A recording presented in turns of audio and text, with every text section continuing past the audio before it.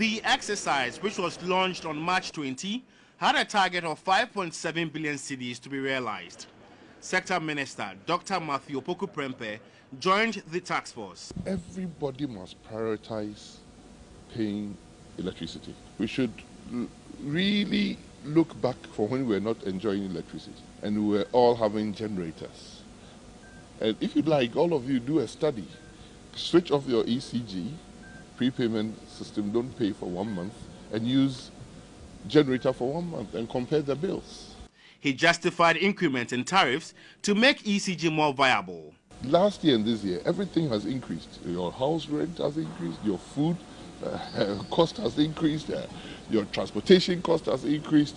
So how could ECG have functioned within that period without increasing tariffs? It beggars belief. Workers have even called for a cooler or things, support, or the reality. So we all have to understand that without energy, there is no economy.